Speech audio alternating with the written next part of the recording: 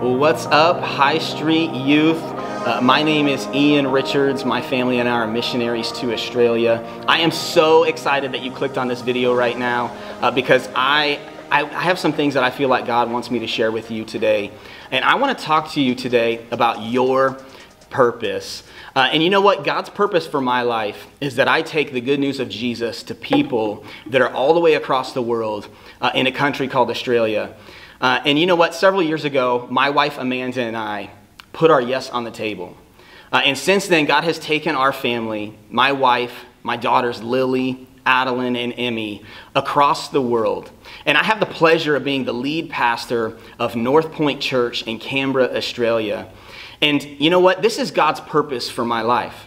This is why he made me. This is the plan he had for me when he was putting me together as a little baby. That the reason I was born was to take the message of Jesus to people all the way across the world. And today I wonder if you've ever thought about, what is my purpose? Why did God make me? Why did God put me here on this earth? But before we start talking about purpose, I want to ask you a question. If God moved in your life today, if God showed you today your purpose, if God revealed himself to you today, would you be willing to say yes to him? Because you know what for me and my wife, the only reason that we're doing what we're doing is because years ago, we took the yes and we put it on a table and we said, God, whatever you would have us to do with our life, we'll do. And then God slowly began calling us to go and take the good news of Jesus to people in Australia.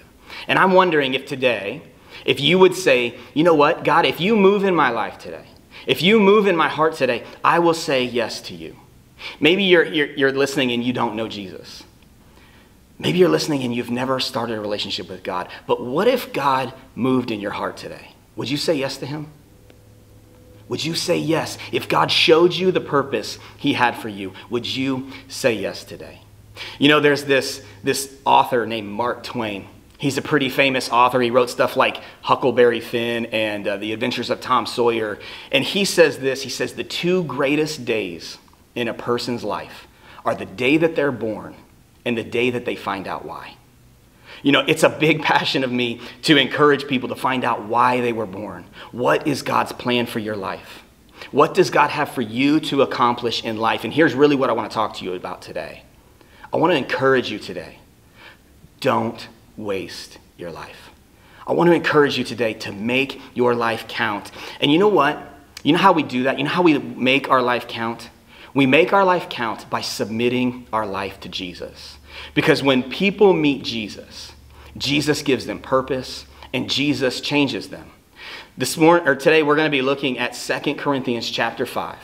And we're going to be in verses 14 through 21. And I want to look at three ways that Jesus changes us today, okay? In verse 14, there's a guy called Paul. And he was a missionary. And he literally, in his day, he went starting new churches in places that the known world, like all of the world that they knew, he went around planting churches. And there was this one church in a city called Corinth. It was a real city. There were real people. It was a real church. And he wrote them a letter. And he actually wrote them two. And in the second letter he wrote to them, he says this. In verse 14 of chapter 5, he says, Christ's love controls us. Since we believed that Christ, Jesus, died for all, we also believe that we have all died to our old life. He died, Jesus, he died for everyone, so that those who receive his new life will no longer live for themselves. Instead, they will live for Christ, who died and was raised for them. So we have stopped evaluating others from a human point of view. At one time, we thought of Christ merely from a human point of view. How differently we know him now. This means that anyone who belongs to Christ has become a new person. The old life is gone. A new life has begun. And you know, these verses, what I want you to see in them is that Jesus changes you from at the very core of your being. Jesus changes you. He changes your character. He changes who you are in public, but he also changes who you are in private. You see, Paul says that when you give your life to Christ, he begins a new work in you. You become a new person, a new creation. The old life that you had is now gone. The new life is now begun. And here's what happens. is that you start to see people differently. He changes the way you view people. He changes the way you see people. And instead of just seeing a skater or a gothic person or an emo, you start to see people who are spiritual beings instead of just people as physical beings. There's a guy called C.S. Lewis, and he says it like this. He says that we are not physical beings having a spiritual experience. We are spiritual beings having a physical experience. This is what Jesus does to you. He takes you from being a physical being having a spiritual experience to being a spiritual being who's having a physical experience. He makes the spirit inside you alive. And he makes you a new person. He changes who you are at the very core of your being. And what happens to you is you go from seeing poor people and lawyers and presidents and homeless, and you see people who need Jesus.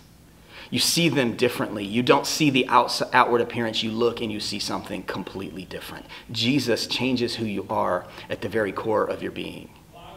You know, Jesus also changes your passion. Paul goes on and he says this. He says, and all of this is a gift from God who brought us back to himself through Christ. And God has given us this task of reconciling people to him. For God was in Christ, reconciling the world to himself, no longer counting people's sins against them. And he gave us this wonderful message of reconciliation. You see, when you meet Jesus, he changes your passion. He gives you a purpose for life. And maybe you're watching right now and you're like, what does this mean? What in the world does all this mean? That God is reconciling people to himself through Christ. What does this mean? Here's what this means. You know, you are a sinner. I am a sinner. Because of my sin, I was separated from God. God's over here, I'm over here. And God sent Jesus, his very own son, to die on a cross, to pay the penalty that I owed so that I could be reconciled back to God. That's what it means to accept Jesus as your Savior. It means that you are being reconciled back to God. You see, because of our sin, we have been separated from God, and Jesus came and he died and he gave his life in your place. Because you know what? You owed a debt that you could not pay. And Jesus paid that debt that he did not owe. And he did it for you. He did it for your sake. That if you would stop right now and you would say, you know, God, I am a sinner and I need Jesus to save me, that you too could be reconciled back to God. You too can start a new relationship. And you know what? Maybe you're watching and you're thinking, yeah, but I don't understand all this stuff. That's the beauty of following Jesus, is that you don't have to understand it all. It takes faith. All you have to do is cry out to Jesus and say, you know what? I am a sinner. And I believe that you did come and you died on a cross for my sins and you rose again from the dead. Jesus, I want you to make me new. I want you to give me new life. I want you to give me purpose. That's what happens when you meet Jesus. Jesus changes your character. He changes your passion. And you know what? He changes your word. He gives you purpose. Jesus gives us a purpose. He's given us a job of reconciling people back to God. Paul says this in verse 20. He says, so we are Christ's ambassadors. God is making his appeal through us. We speak for Christ when we plead, come back to God. For God made Christ, who never sinned, to be the offering for our sins so that we could be made right with God through Christ. You see, if you're watching right now and you're a follower of Jesus, you've put your faith and trust in Jesus, I want you to know something, that God gave you a job when he made you a new creation. He made you an ambassador for him. Now, let me explain to you this. Let me explain to you about what an ambassador does. An ambassador takes the wishes of a ruler to people of another country, right? And so imagine if I was an ambassador to Australia, which I would love to be. And if the president wants to offer me that, I am so much more than happy right now to accept that offer, even over video right now. But if you're an ambassador, you take the wishes of your country to another country. And what God has said to us is that we are ambassadors for Christ. We are taking the good news of Christ, the message of reconciliation, and we are taking that to people who don't have it. I want you to know, if you know Jesus, you have a purpose for your life. God's purpose for your life is to take the message, the good news of Jesus, the hope that you have that if you just confess your sin and you believe on Jesus, you can be saved and he will change you from the inside out. God has given you a job. You know, I want to tell you a story about my friend. I know a guy called Brent, and Brent is the most fit person I know. Brent had this desire to break the world record for the most bench presses ever done by a person in his weight class. Brent was like 185 pounds, and he could bench 225 pounds over 50 times. There was only 2 players in the NFL that could bench more times than Brent could. And a couple months back, Brent was on vacation in Dallas, Texas, and he was fishing all day, fishing with his friend Ryan. The next day on Friday, he went to Six Flags, and they hung out all day riding roller coasters. And after they were done, they were driving home, and Brent's from Springfield, but he was in Dallas on vacation, and they're driving back to Ryan's house. And Ryan said that they were talking about how awesome life was and how great life was. And Brent had recently started dating this girl a couple months before, and he was like, she is so great. I think she's the one for me. Man, God's blessings on my life right now are so good. And Ryan said that the last thing that Brent ever said was this: God is so good. And Ryan said he felt the car start veering over to the side of the road, and he looked over, and his friend's head was in his lap. And he was driving down the highway. And Ryan grabbed the steering wheel, and he took his foot off the gas, and he pulled up the e-brake, and he pulled over to the side of the road. And for 25 minutes, Ryan tried to give Brent CPR and bring him back, but he couldn't. And my 28-year-old friend Brent, who was the most fit person I know, out of the blue, his heart stopped. And he was dead. He was gone forever. And it's the craziest thing. And the reason I tell you that story is this, is that maybe you're like really young and you're like 28's pretty old, but 28's not very old, okay? That's still really young.